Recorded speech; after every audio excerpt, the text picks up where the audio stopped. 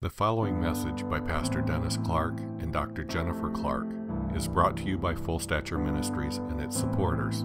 For more information about Full Stature Ministries, please visit forgive123.com. That's forgive123.com.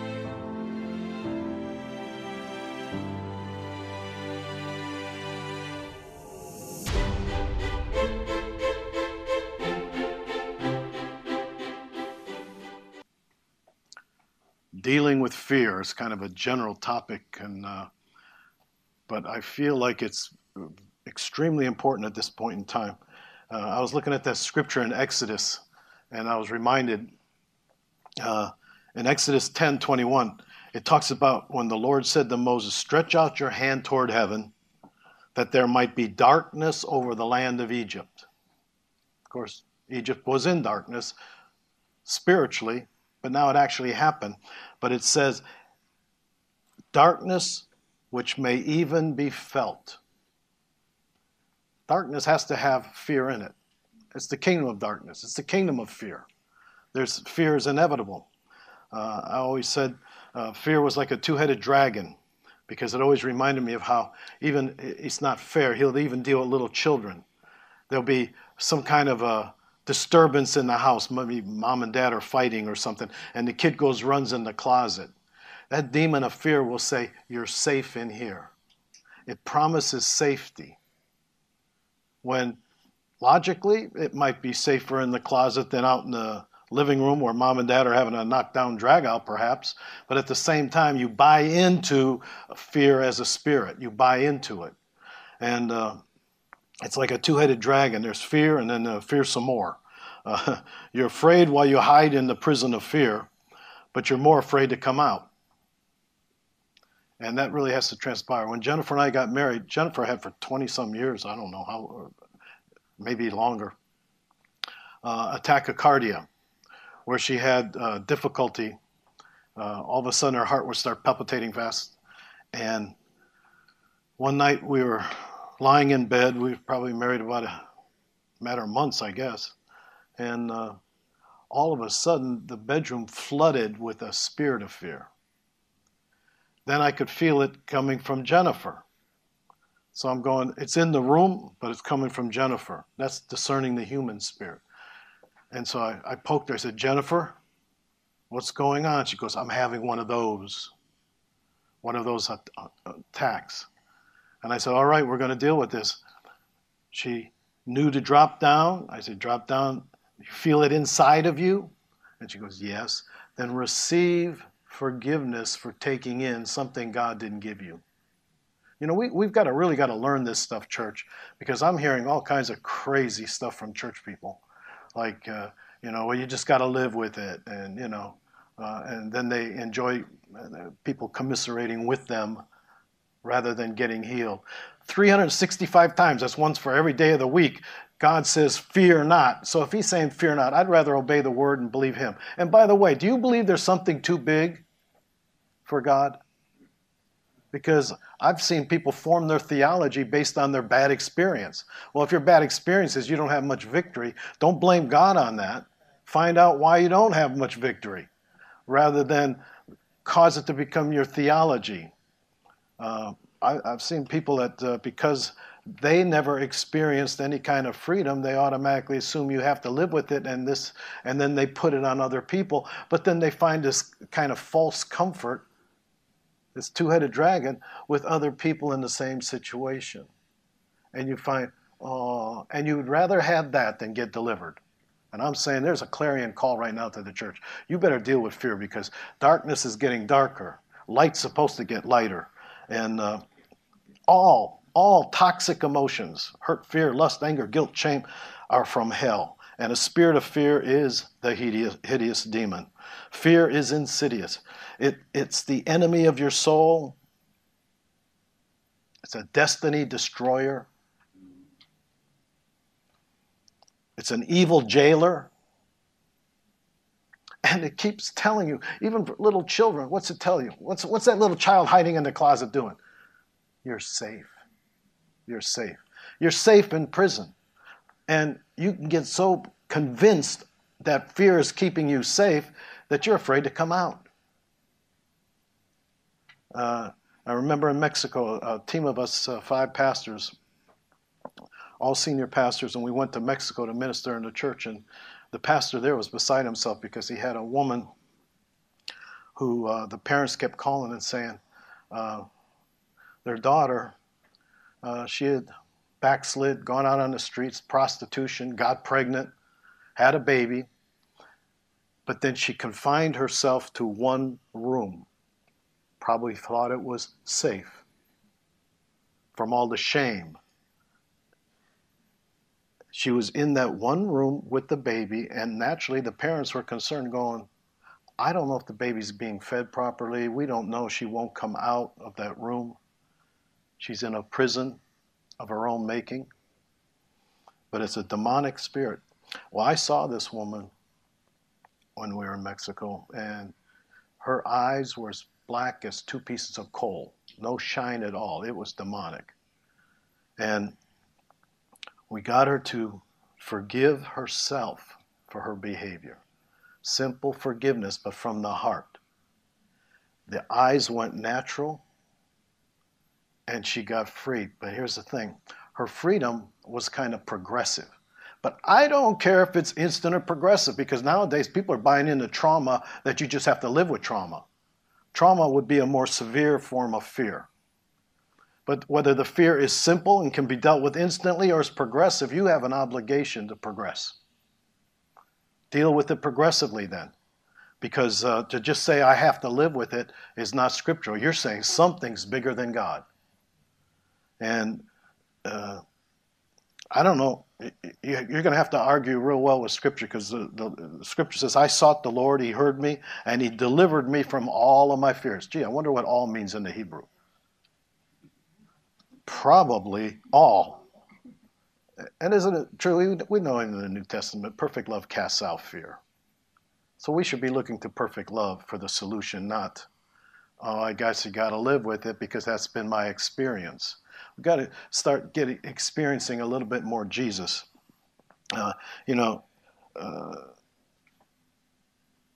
Fear of man is a snare, isn't it? And that means even your own self-appraisal that produced and received the fear. The fear of man, it's a snare, it's a trap, it's a jail. And I believe that God in these days is going to cause us to shine like an luminous star. Of course, that's Jennifer. I always say, Jennifer, she shines like an luminous star. Well, I think we need to let this little light of mine, we ought to let it shine, don't you think? If it's good enough for children, then maybe we ought to be a little more childlike and let that light shine, because light dispels darkness. Darkness can't comprehend it. Darkness can't extinguish it. Darkness can't overcome it.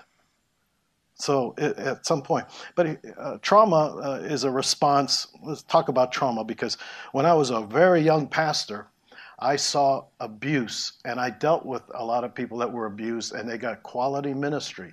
However, I also saw a tendency for, if somebody burnt your toast, they're abusing you.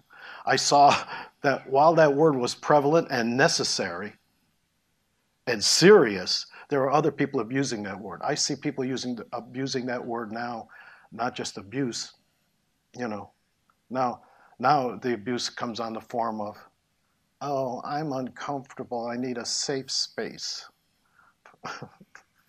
It's like, yeah, that's a closet. And I know who's in charge of that. I know who the jailer is, but trauma is very real, very serious, and I've dealt with people. I prayed for one lady in my church and saw her be delivered out of the fetal position in the psychiatric ward. She came out of it. So I've seen the extreme. But don't use trauma for every little owie. What a bunch of snowflake Christians sometimes, Oh, I was traumatized. What happened? Oh, the vacuum cleaner quit working. You might have been upset. You might have even been afraid. What do I do now? I don't have money to buy another one. But that's not a trauma.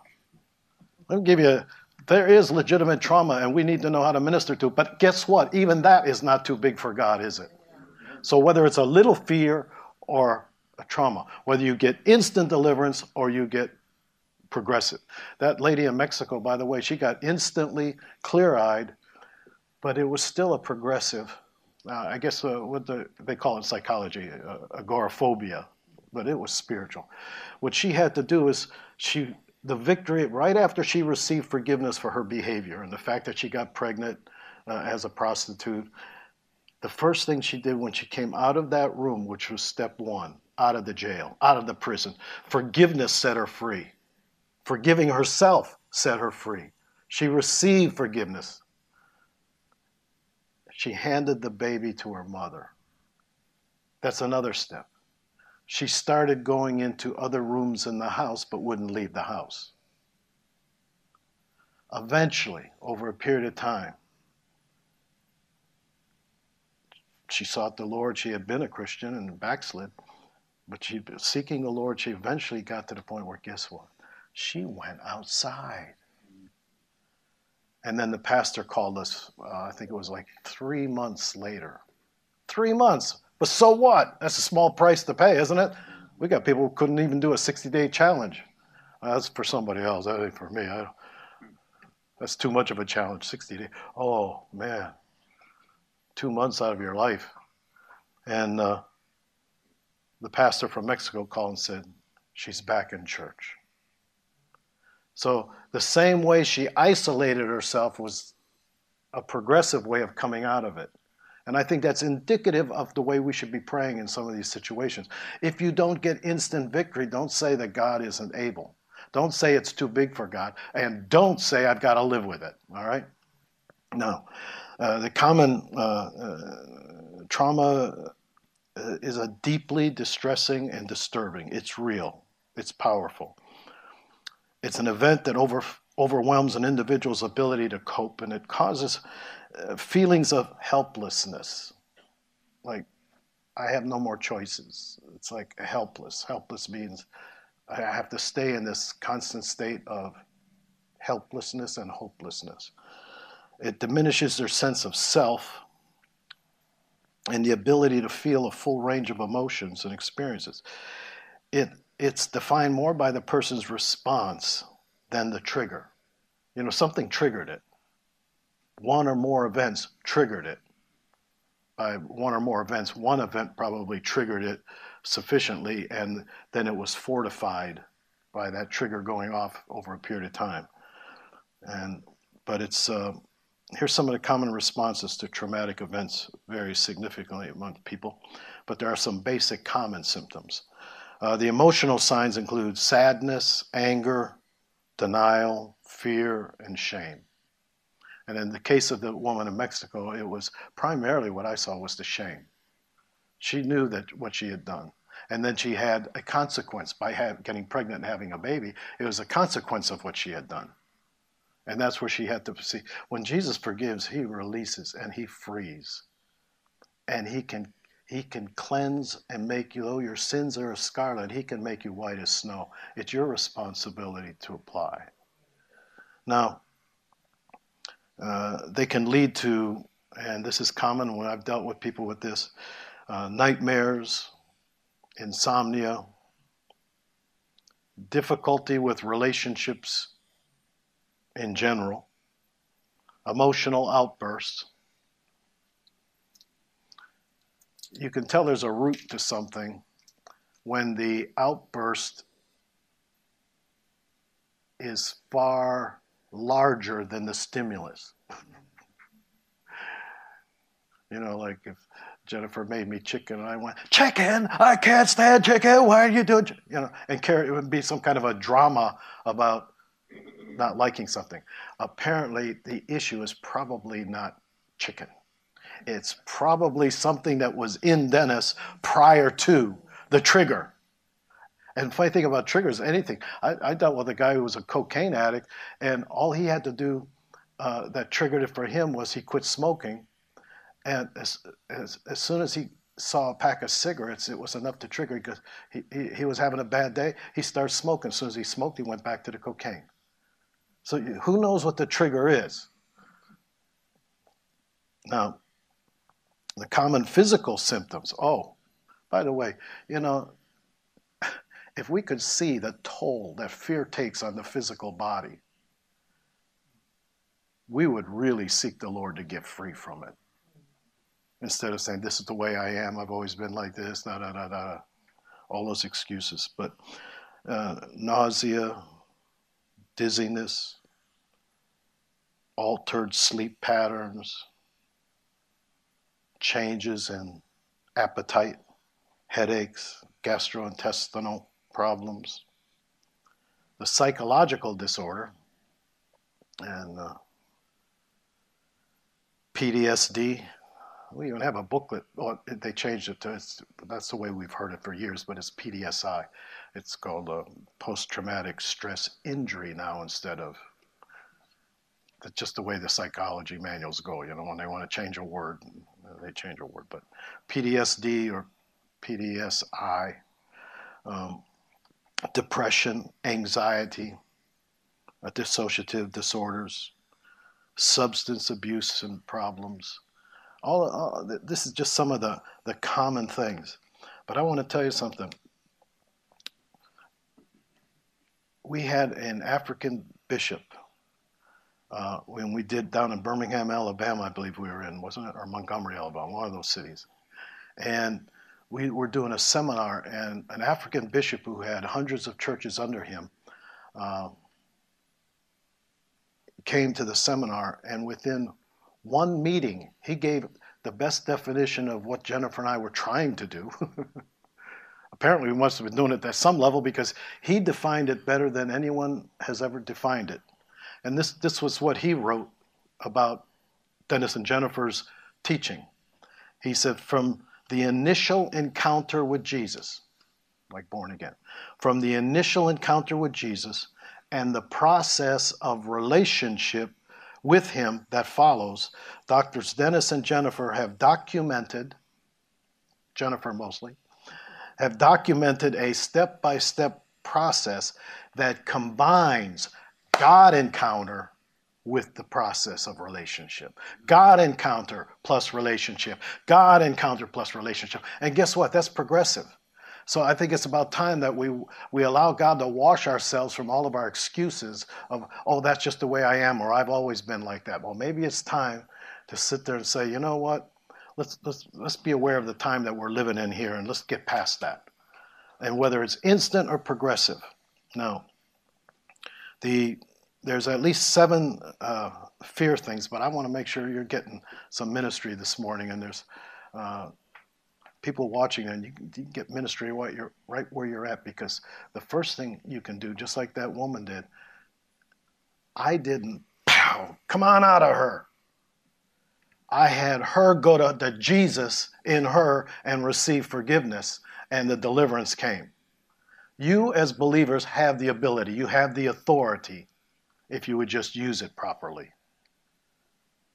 Repentance and forgiveness is a beautiful gift. It's a work of the cross. All of this is a work of the cross.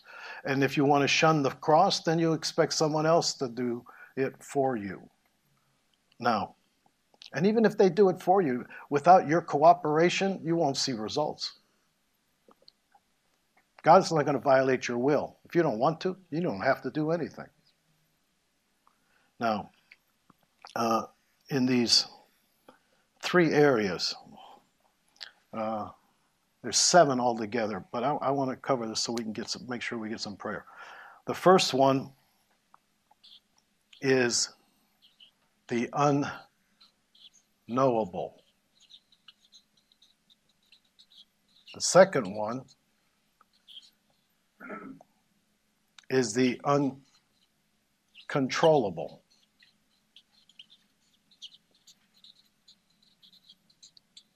And the third one is the unattainable.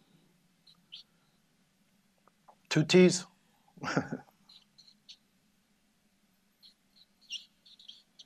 I think I did 1. But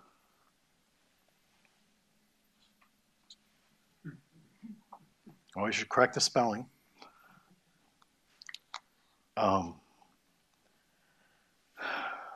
The fear of these 3 things attack your soul. What do I mean by, when I use the term soul, what are we talking about? Mind, will, and emotions. Mind, will, and emotions. And fear attacks all 3. but it can emphasize one more than the other. The unknowable attacks the mind.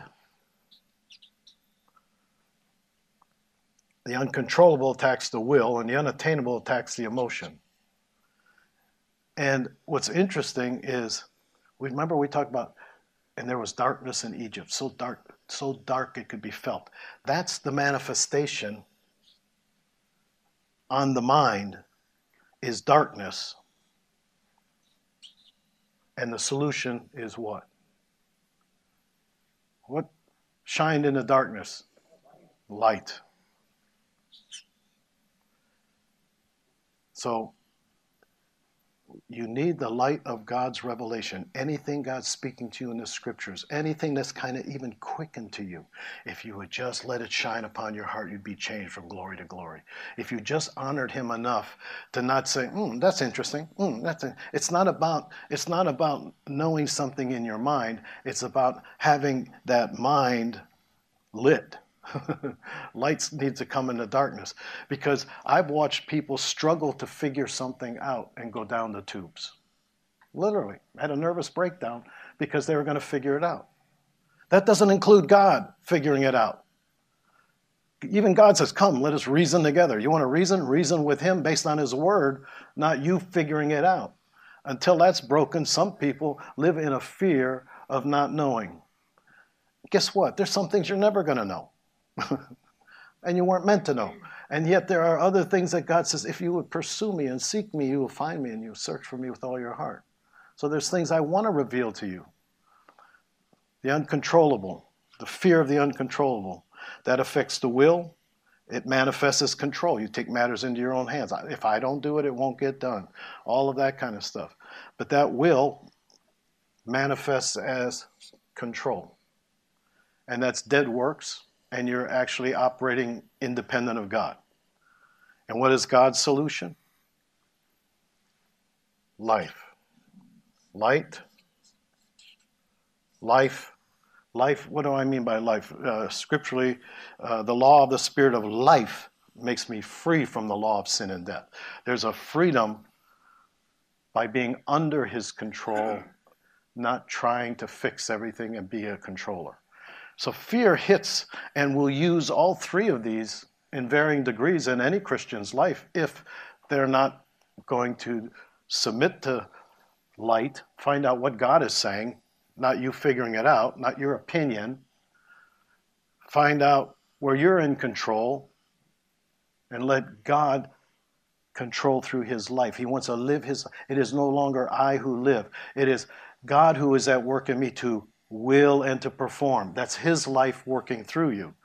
And then lastly, the emotions, they manifest primarily as failure. I can't do it. I'm a failure. I've always been like this. No, not really. Just your opinion. But love never fails. Light, life, and love. People should memorize those because that's God. That's the way God works on your soul. He wants to bring you life. His life is the light of men. And his love is his very essence, his nature. Now, okay, I want to give you something here. I think I can do this pretty fast. So I'm going to zip through this. You will not be able to take notes. But I do have a very poorly drawn example. All right. I was a baby Christian, and God put me in probably only one of two trances that I was ever in. I mean a literally spiritual trance, where God told me to plant a church, and I said, I don't know how. How do you do that? I have a tendency to ask God, how do you do that? And he gave me a vision. Actually, this was staring at a 3-pane glass window in a person's house, and it was stained glass, but it, and this was kind of like the sill under the dome glass. And here's what God said. Now I'm going to go real fast here, so this is not the important part. We're going to deal with fear, right? All right. But here's the thing.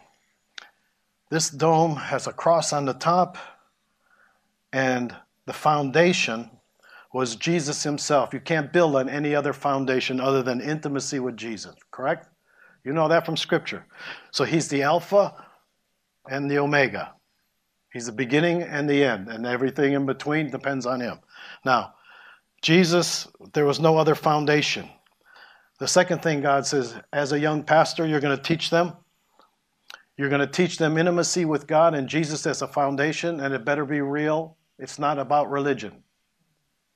Second foundation, you're going to walk with me in such a way that I'm going to take you to the school of the Spirit. I'm going to take you, Dennis, to the school of the Spirit, and I'm going to teach you the foundational principles, because what God says, I'm going to build my church, not you. I'm going to build my church, but I build according to patterns based on principles. So here was the foundation of patterns and principles. What's that like? Like sowing and reaping. That's a pattern and a principle. He doesn't ever do away with that. And the Beatitudes. God says, I'm going to show you not just the foundation of reality in him, I'm going to teach you his ways. Then I'm going to take you to Hebrews, and this is kind of a basics course in the beginning. The foundational teachings of Jesus. Gee, if they're called the foundational teachings, I think we should know them.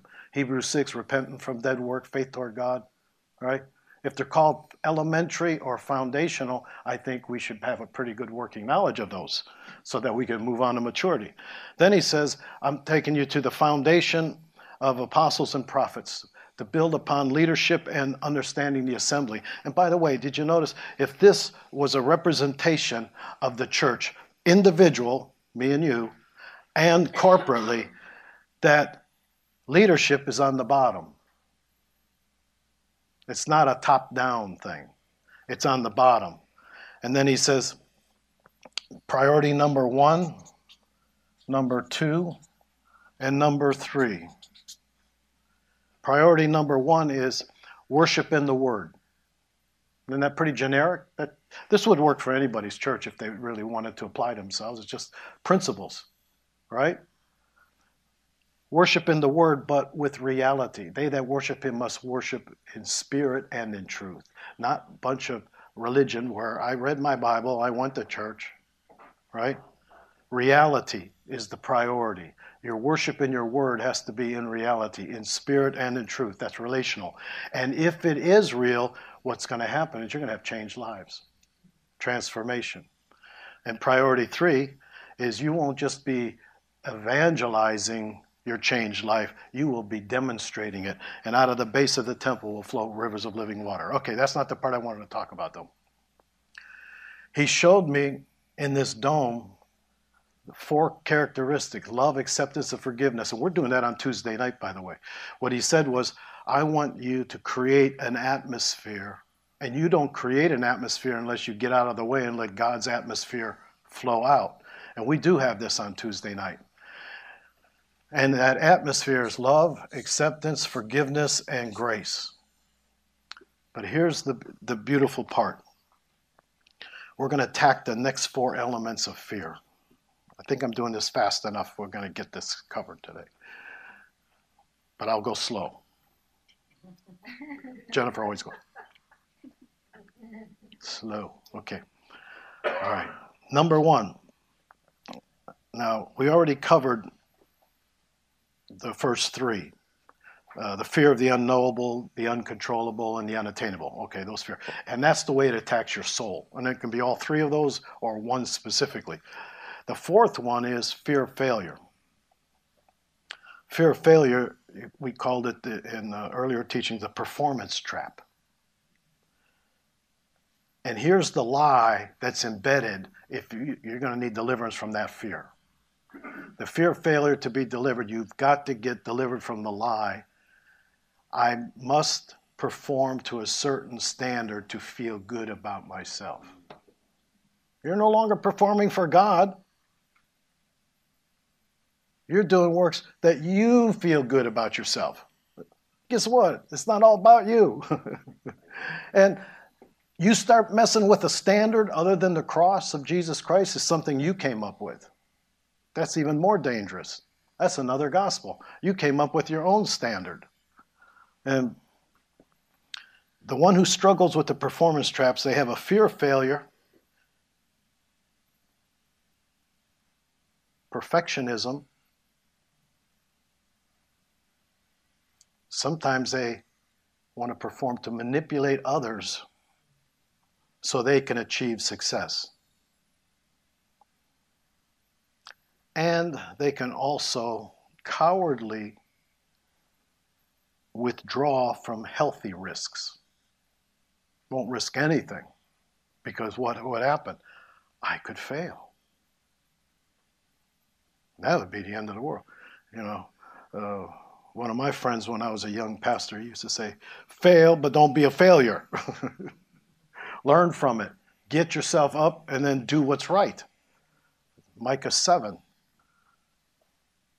Now, this fear of failure, this perfectionism, withdrawing from healthy risk, is a performance trap.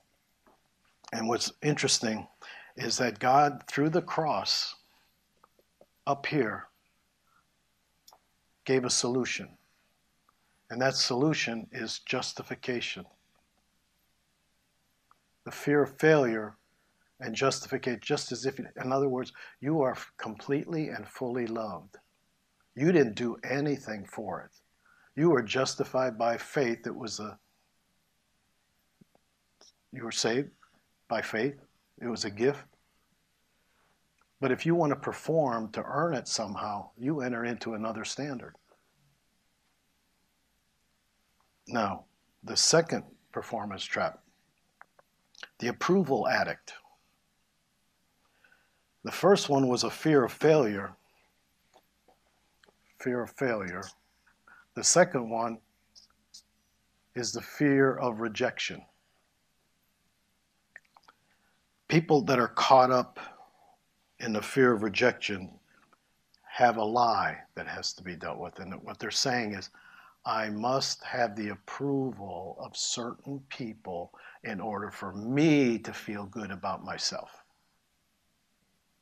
And in some cases, that even involves putting out somebody else's light, thinking that makes yours shine brighter. And approval. I have to be seen and heard. The approval addict fears rejection and is oversensitive to criticism. And they will withdraw from people to avoid disapproval.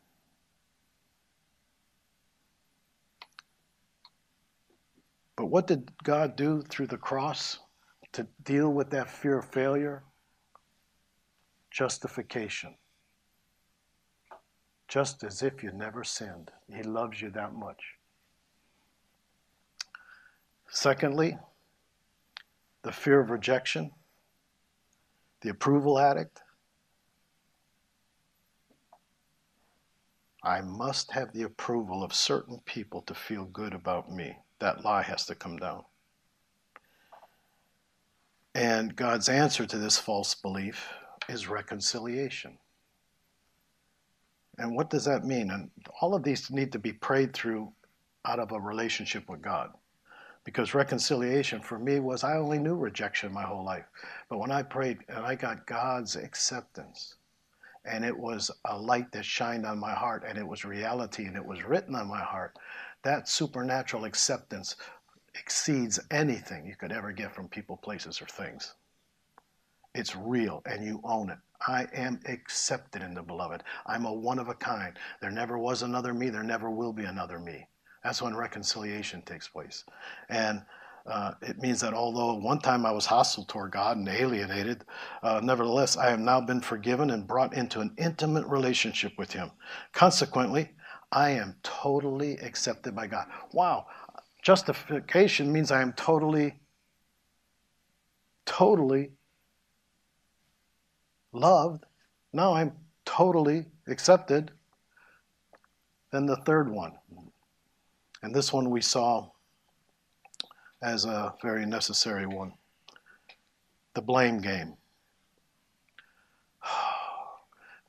That gets kind of weary. I know you phone coaches probably run into it all the time. The people that really don't want to go to the cross and get deliverance or get healing and let repentance and forgiveness do its work, they want to say, I'm calling to tell you how this other person hurt me. and they need to change. That's the blame game. And supposedly, that was done away with when you got saved. Supposedly, you're not supposed to practice the blame game anymore. The blame game, you are the most forgiven people on the face of the earth, and you therefore should be the most forgiving people on the face of the earth. Doesn't mean you have been reconciled. Doesn't mean you don't establish boundaries. But you definitely need to know the blame game is history. And here's the way the lie works for the people in the blame game, those that have struggled with rejection. Those who fail, including myself, are unworthy of love and deserve to be punished. I've seen people locked into that punishment thing. They want revenge so bad they're demonic, extremely demonic, because revenge is feeding their flesh an unhealthy energy, and they like it, you know? Light has come into the world, but people love darkness because their deeds were evil. All right? What did God provide for this under the work of the cross? Propitiation. The fear of punishment. The blame game is the fear of punishment. Those who suffer from the blame game fear punishment, and they also try to punish others. And their drive is to avoid failure. And God's answer was propitiation. God's answer was forgiveness, which means that by his death on the cross, he satisfied the wrath. You know, when he died on the cross, we say he took our sin. He took your punishment for the sin. That's important to see that. He took the punishment. He took the stripes. He took the punishment for your sin. So you punishing yourself or punishing other people are operating out of a different gospel. And it's the enemy. It's the kingdom of fear is where it's coming from. Everything in the kingdom of the devil is fear. It's fear-based. Now,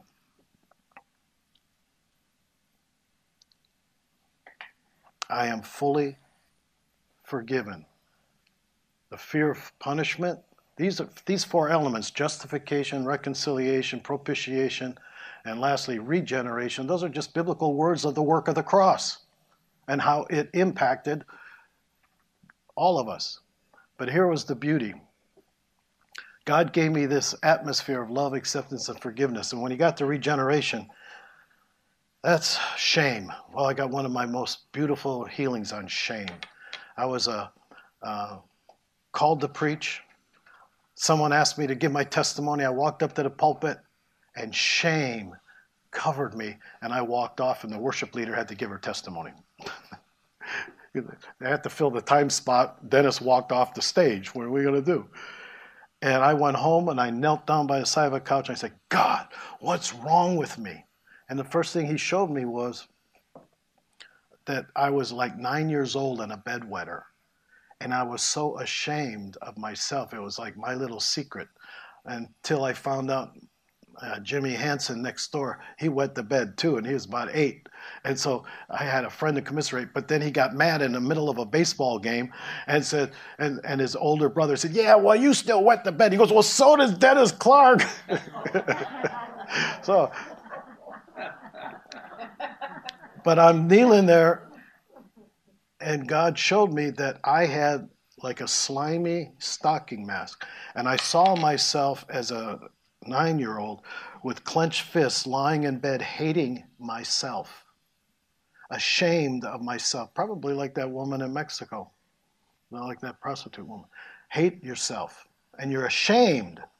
And I'm like this. And then it was, well, I'm just a young Christian now, and God says, well, it's wrong to hate yourself. It's wrong to hate anybody. Okay, I receive forgiveness. And when I received forgiveness, the shame was a demonic spirit. The shame lifted off. Do you imagine how powerful that shame spirit was, that it got me to walk off that stage as a born-again, spirit-filled believer? It can do that.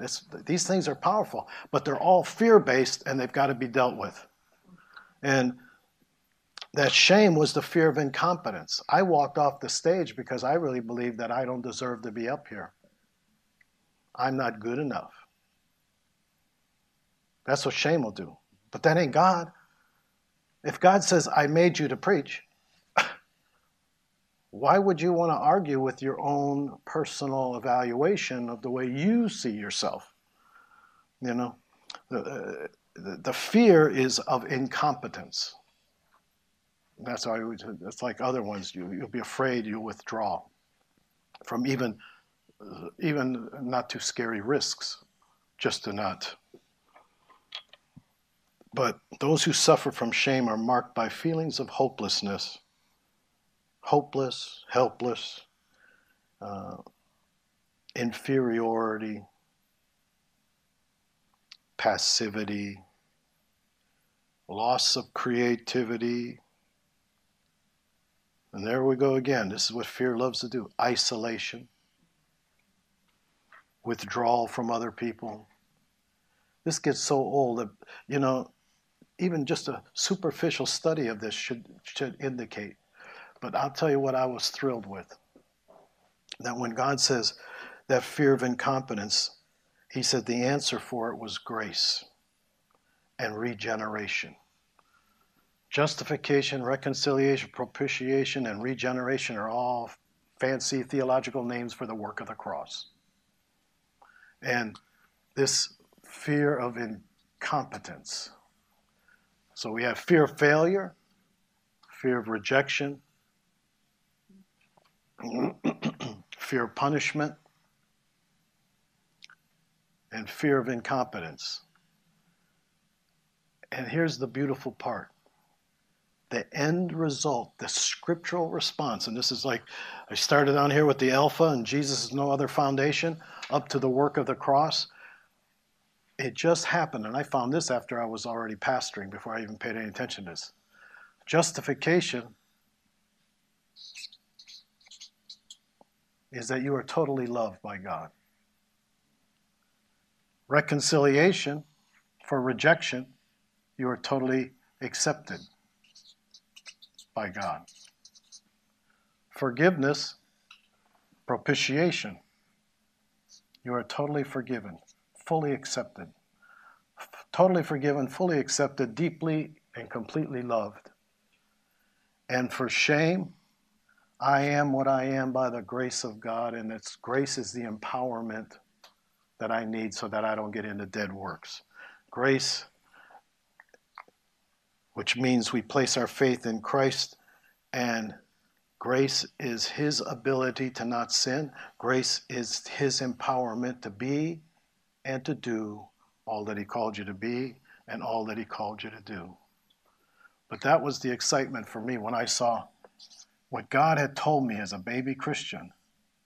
And by the way, my first pastorate, I ended up building a dome church, not that you needed it, but it was like, this was so part and parcel to the people that when we built the dome church, it was like a reminder of the basic vision.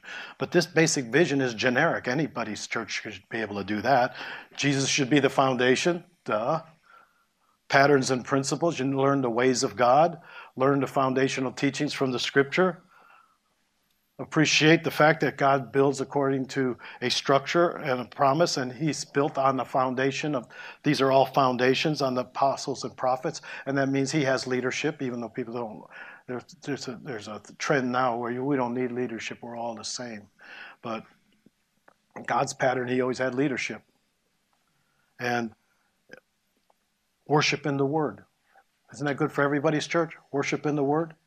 But is that worship in the Word the reality of the Spirit, or are you just going through the motions? I had unsaved people come to my first church and go like this.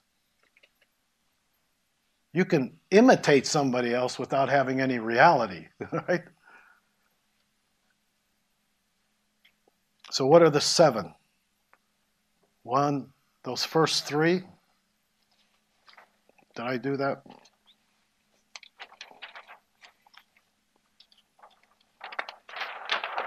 No, I don't think I have it. But it was under this one, isn't it? 1, 2, 3, fears. We're going to deal with this now. We got lots of time for ministry now because I talked fast, but not too fast, right, honey? Now remember, the unknowable is going to battle with your mind. The uncontrollable is going to battle with your will. The unattainable is going to mess with your emotions. And what is the solution? We need the light of God's word, not our opinions. We need the life of God. And the life of God is nothing more than get out of the way. Quit controlling. It is God who is at work to will and to perform. Let him work. Let him perform. Or will you let him? And then the emotions, of course, is that God is love. He didn't just have love, he is love. And it's the proper motivation, the very nature of God. So these three attack the soul, mind, will, and emotions. Let's start with that one right now. And those of you watching by video, right now, in the name of Jesus, I bring to the cross all of that extra flesh in me that insists on knowing something and gets all frustrated when I don't know. In Jesus' name. Let me give you an example of how that even works. As a young Christian, I was looking for a route to this kind of frustration of having to know the answer. And God showed me that when I was in the 5th grade, I had a teacher that called my mother and wanted to know what was wrong with Dennis, because when he sits in his chair, when he can't get an answer, he starts shuffling his feet. It's like, what's going on? I went, and after I was a Christian, I went and prayed, and that popped up. And guess what the root of that was? Not having the answer. I had dreams, and I think I scared my mom that I had a dream, and I blurted it out without telling me, because I was talking real fast. They set me up with an appointment for an EEG. In those days, I think they put the little Vaseline on your head and the little wires, and they told me to count back from 100, and I had a minor panic attack. I must have been about 9, 10, I must have been a little over, about 10 or 11, and I had a mild panic attack going, if I miss a number,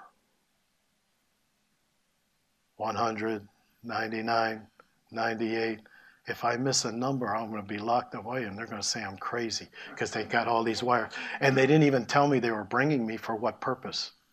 But I had scared them when I woke up out of that dream and was talking real fast. I think my mother was a little overly cautious there.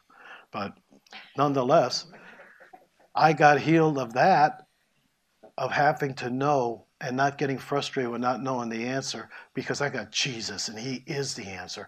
But I had to receive forgiveness for that, taking in that fear that I had to know. What if? What if? It really should have had no power. But my what if was, what if I miss a number? I'll be locked away. And it was like a panic attack. And when I received forgiveness for that. So I want some of you, don't be a know-it-all. Know Jesus. All right? Father, right now, in the name of Jesus, if there's an effort in me, a fleshly thing, I demand to understand something rather than submit it to God and say, teach me, O Lord. Reveal it to me. In Jesus' name. In Jesus' name. I receive forgiveness for taking in fear. And if you can show me the root to that, I want to know the root. I want to know, where did that get started in my life?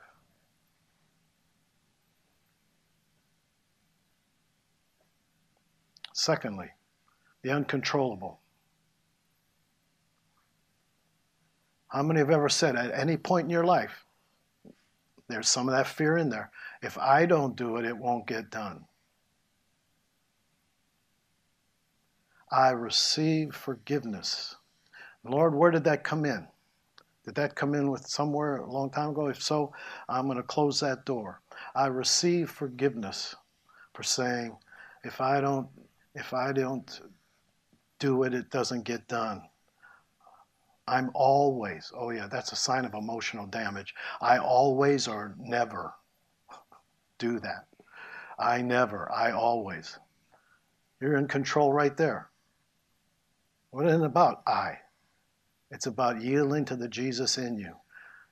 Let the peace of God rule, and then he's in control. Anything other than peace, I'm back in control. It's called stress in the business world, and they're even trying to sell it as a good thing. Yeah, a boss would sell you stress is good to get more work out of you. Then you go home and decompress and beat the wife. You know, it's like a lot of good that did, huh? Kick the dog and beat the wife, whatever. All right, the third one, unattainable. All right. I think the healthiest thing here, even in conjunction with the other ones, is you're never going to know everything. Resolve that. I may never know. Something that's going on in my life, I may never know. I receive forgiveness for that demand or expectation that I have to know. And it seems to be unattainable. Well, you know what? There's some things you're never going to get this side of heaven. But then there's other things that God says, I want you to search for me. Seek me, you'll find me when you search for me with all your heart. But not out of frustration. Search me, not you. God searched, not self-searched. Big difference. Okay? That's the third one. Now we're ready for the fourth one. The performance trap.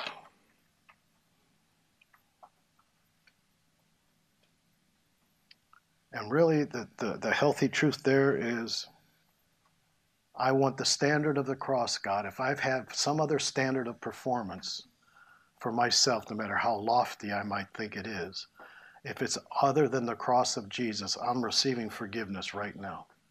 I'm receiving forgiveness for having any standard other than the cross of Jesus. Your standard. I measure with a crooked stick. Your standard is the cross of Jesus. And it's totally sufficient, and it is not lacking anything. If I'm lacking, I'm going to go to the cross for the solution.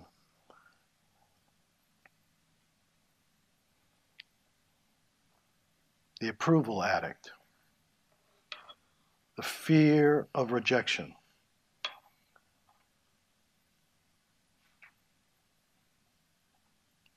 I'm going to release forgiveness to everyone that I either perceived rejected me, and probably in a lot of cases you made it up.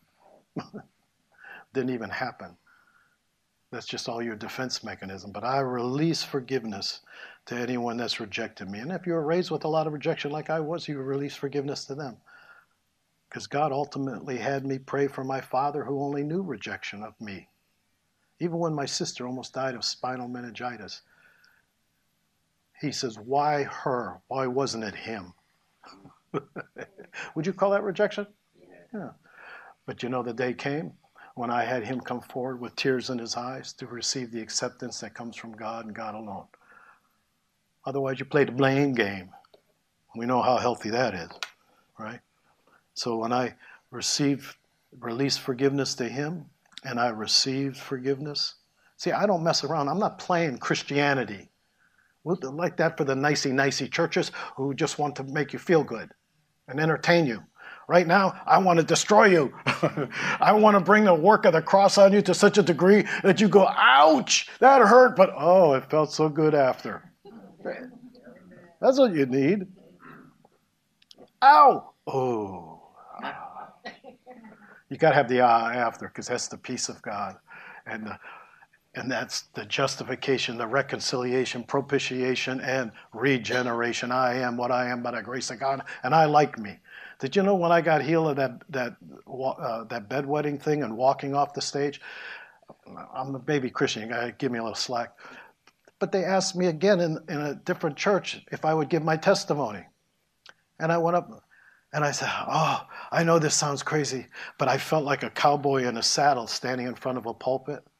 Like, you belong. And I went, oh, I don't know how to say this, but I like me. And they roared, you know. Oh, well, we got a loose one here. He likes himself. But I actually meant it in a healthy way. I just did not articulate it. Instead of being ashamed of me, I liked me. Okay? But it was clearly in God.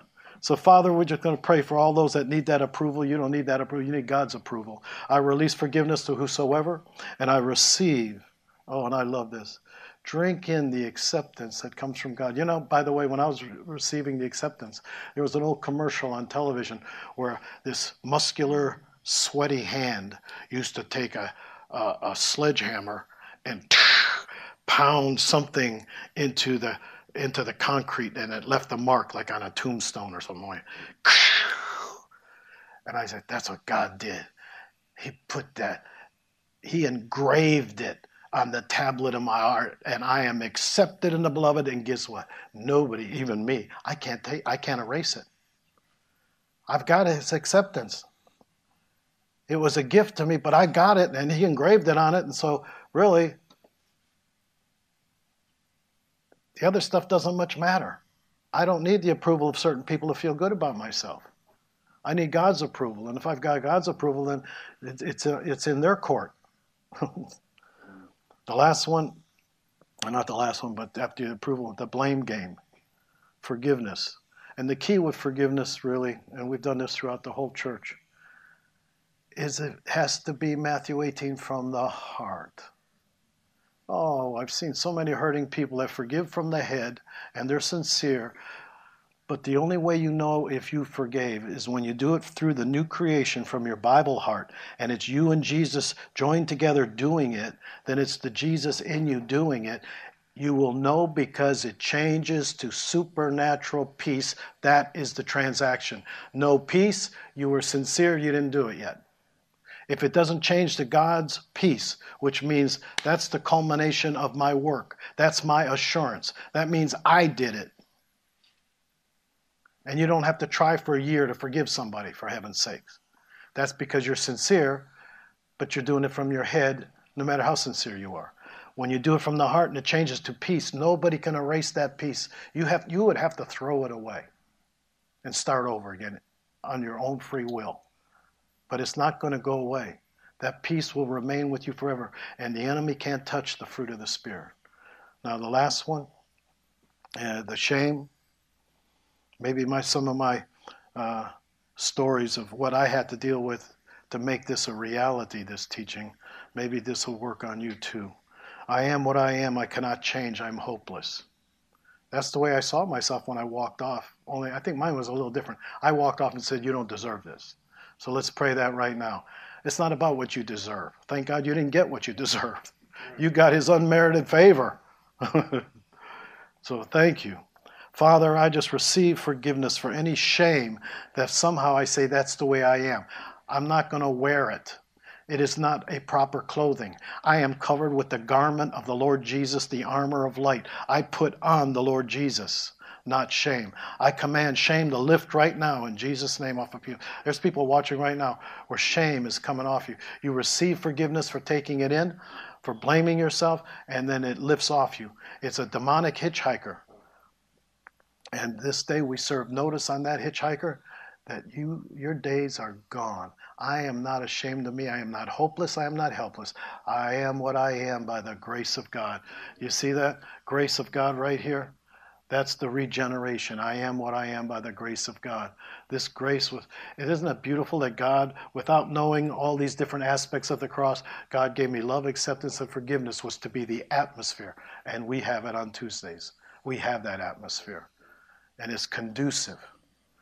God's created. And what will flow out in Ezekiel? What flows from the base of the temple? Living waters flow from the base of the temple. Wherever those living waters, there's health and healing go.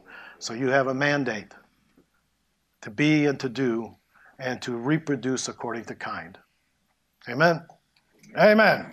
I have fun today. Did you have fun? You've been listening to Pastor Dennis Clark and Dr. Jennifer Clark of Full Stature Ministries at Forgive123.com. Full Stature Ministries reserve all copyright protections under applicable law. Our copyright policy is available at our website, Forgive123.com. For more information about Full Stature Ministries and additional life-transforming materials, please visit Forgive123.com.